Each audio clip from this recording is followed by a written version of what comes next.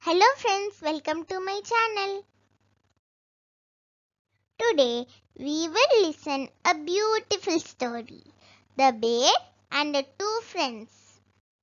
Once two friends were walking through the forest. They knew that anything dangerous can happen to them at any time in the forest.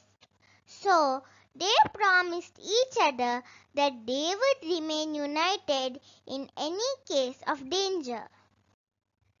Suddenly, they saw a large bear approaching them. One of the friends at once climbed a nearby tree, but the other one did not know how to climb. So, being led by his common sense, he lay down on the ground breathless, pretending to be a dead man. The bear came near the man lying on the ground. It smelled in his ears and slowly left the place, because the bears do not touch the dead creatures.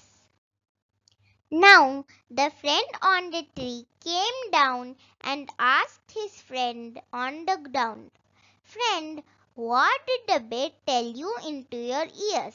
The other friend replied, "The bear advised me not to believe a false friend."